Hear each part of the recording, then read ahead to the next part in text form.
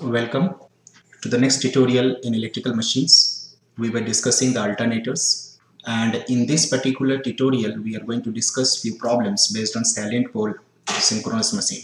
Before that, let us revise some of the important concepts that is going to be used in this particular tutorial.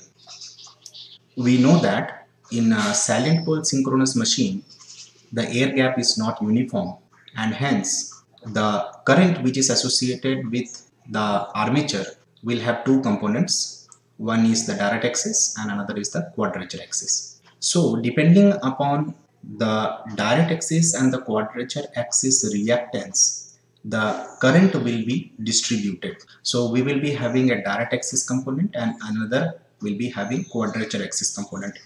The armature current will have two components based on the angle phi. The direct axis and quadrature axis components will be estimated with the help of the value of psi. The psi is nothing but the actual angle between the induced EMF E0, that is what is the induced EMF E0 under the no load condition, and the current IA. And there is one more angle which will be used, that is delta. Delta is the angle between the induced EMF E0 and the voltage V. So V is the terminal voltage and E0 is the generated voltage, where phi is the phase angle between the terminal voltage V and the current IA. So this is the cos factor angle. So you will be having power factor angle phi, and there is an internal angle psi, which is the relationship between the internal voltage E0 and the current IA, and the external terminal voltage V and the internal generated EMF will give you an angle delta. So the current IA, that is the armature current, will be distributed as the vector sum of the two component. One is the direct axis component and another is the quadrature axis component. Direct axis component is IA sin phi and the quadrature axis component is IA cos psi, where the 10 psi value we can obtain from certain manipulation and calculation in the triangle concept that is being used in the phasor diagram. And hence for the generating mode and the motoring mode, we will be having the value of 10 psi, which is V sin phi plus IA xq divided by V cos phi plus IA RA. So here the positive sign which is there in the generating mode will become the negative sign in the motoring mode. And we can find that the delta, that is the power angle or the torque angle, is basically psi minus phi for the generator, and it is phi minus psi for the motor. So for the generator and motor, the direction of the angle will reverse, and that will give you the power angle delta. Now the generated EMF E0 for the generator and the motor is given by the relationship V cos delta plus IQ RA plus ID XD. So here the positive sign of the current will be becoming the negative sign in case of the motor. Now if the armature resistance is negligible or neglected, then in that case we can neglect this component of the current IQ RA and we can have only ID XD in the equation. And if we neglect the armature resistance, then for the generating mode and the motoring mode, the 10 delta value is given by IAXQ cos phi divided by V plus minus IAXQ sin phi, where plus goes for the generator and minus goes for the motor. So these equations are important in solving the problem based on salient-pole synchronous machines, whether it is alternator or generator motor. In this tutorial, we will focus our discussion on the generating aspect, that is the alternating aspect. First problem. If we have a 480 volt 60 Hz delta connected 4-pole synchronous generator, so the other name of alternator is 3-phase synchronous generator. So always the synchronous generator we will be taking as 3-phase, and it will be producing the alternating EMF, that is AC, in the 3 cycle or 3 phases. So the direct axis reactance is given to be 0.1 ohms and the quadrature axis is given to be 0.075 ohms. The armature resistance may be neglected. So we can neglect the armature resistance as it is very small. At full load, this generator is supplying a current of 1200 ampere and a power factor of 0.8 lagging. We have to determine the internal generated voltage EA of the generator at full load condition, assuming that it is a cylindrical rotor of reactance XD. So cylindrical rotor means the air gap is uniform and you will be not having the quadrature axis, only direct axis will be there. On the other hand, if you take the salient pole rotor, then the air gap will not be uniform. In that case, both the direct axis and quadrature axis will be there in the current as well as the reactance, and hence the generated EMF will be different from that of the cylindrical rotor. So this problem we are going to solve, and the connection, we remember that this is a delta connected machine because it is a three-phase synchronous generator. So when we solve the problem from cylindrical rotor perspective, since it is a delta connected machine, then the current which is given to be 1200 ampere, we have to divide it with root 3, because we know that in delta connected machine our line voltage is equal to root 3 times the phase voltage. So the phase voltage we have to obtain, because all the calculations we are going to do on single phase perspective, and then we can back transform it to three-phase system. So always any problem based on three-phase system, we solve it in single phase and then we back transform in three-phase equivalent terms. So here, since it is a delta connected network, the phase voltage of the armature current is line current divided by root 3, which is given to be 693 ampere, and the power factor is given to be 0.8. So the value of theta is 36.87, which is cos inverse of 0.8. And the induced EMF EA, we know that from previous tutorial also we have discussed the voltage regulation. There we have discussed this, that the generated EMF is the terminal voltage plus the net drop due in the synchronous reactance, because here we have neglected the armature resistance. So we are not taking armature resistance into account. So this is the EMF when it is a cylindrical rotor machine. You note that we are getting an angle of 6.1 degree, which is with respect to 0 degree of the voltage. So my terminal voltage is the reference, and the EMF which we are getting is at an angle of 6.1 degree with respect to the terminal voltage. So this angle is known as the torque angle or the power angle, 6.1 degree. Now when we have a salient pole rotor, then the armature current will be distributed in the direct axis and the quadrature axis, and the EMF which is produced in the machine will be having two components. We have seen in the equation fundamental concept as the EMF is having the IARA component and IAXQ component. So in this case the EMF will be different from the one which we have obtained for the cylindrical rotor machine. So the reference we are taking always as the terminal voltage, and the armature resistance, since we are neglecting, so we will not have any drop due to armature resistance. Now here we can find that the delta value is 4.65, which was 6 degree in case of the previous case. Hence we can obtain the value of ID and IQ resolving the armature current.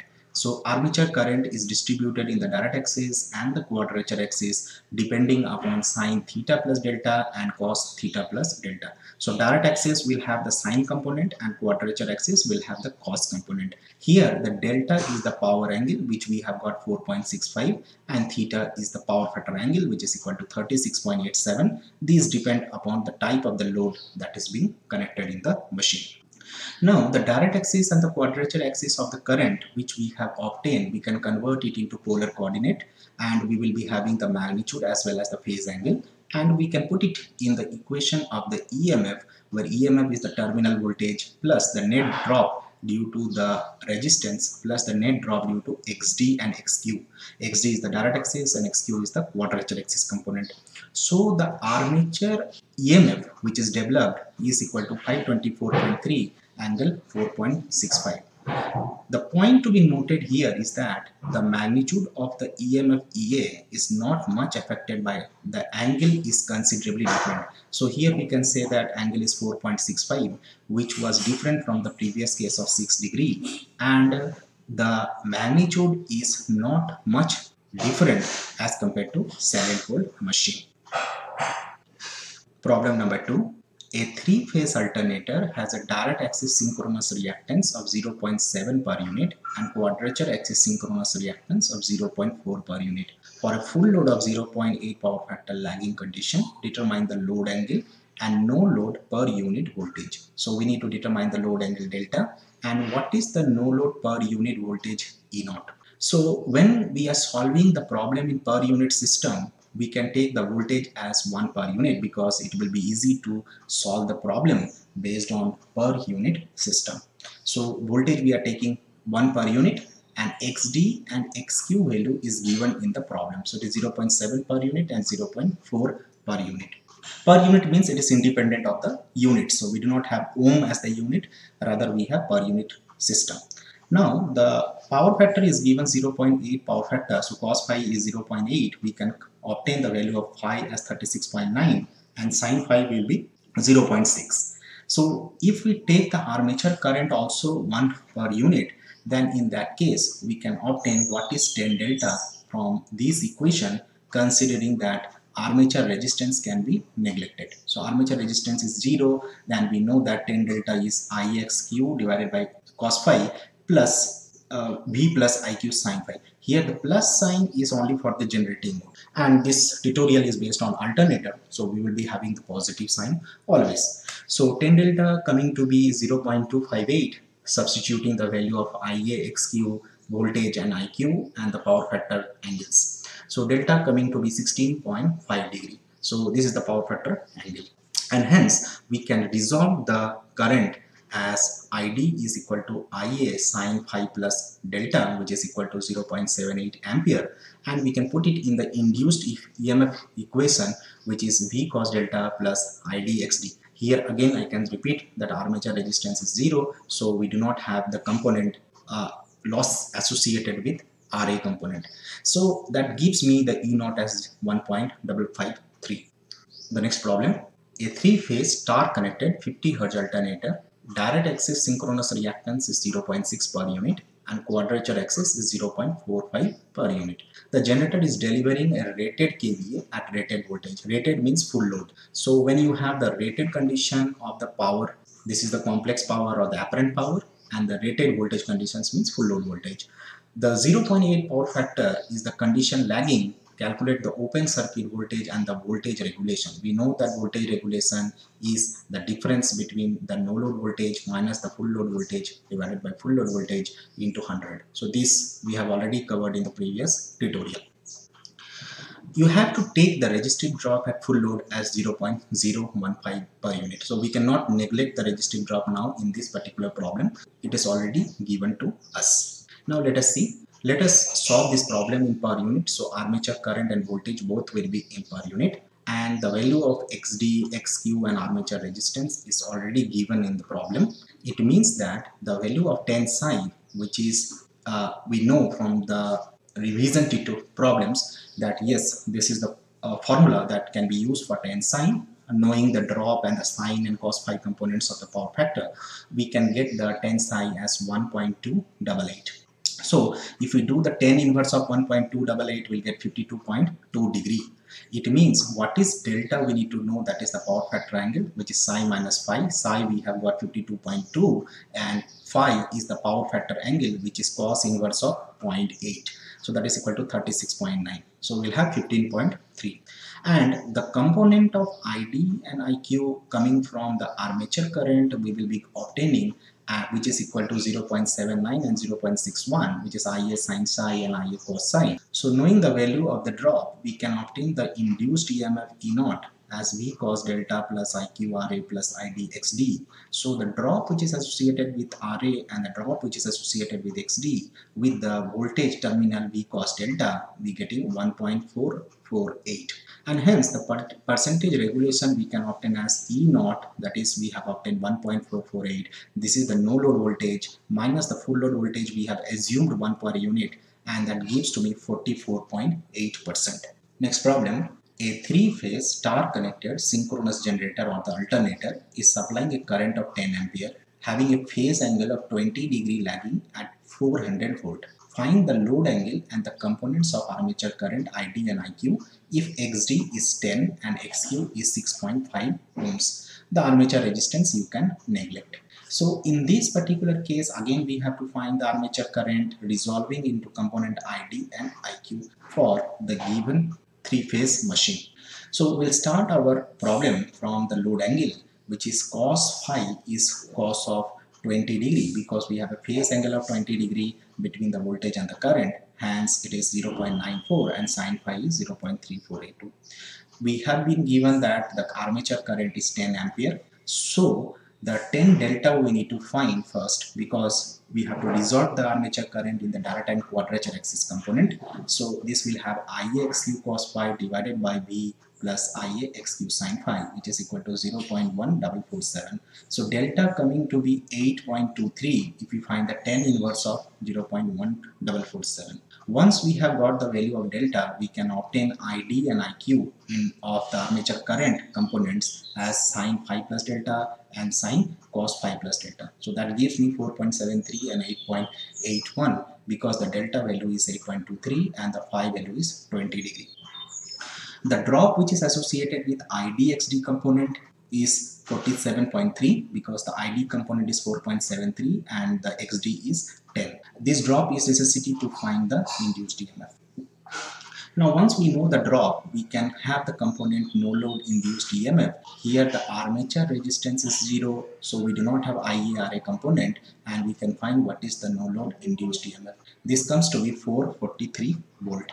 Now once we know the component of the no load induced EMF E0, the percentage regulation is the difference between the no load voltage minus the full load voltage into 100 as compared to the full load voltage, which is the rated voltage. So here we are getting the 443 as the E0 value and 400 as the terminal voltage. So that gives to me 10.75 as the percentage voltage regulation. So this completes the third tutorial on alternator on Salient-Pole machine. See you in the next lecture. Thank you for now.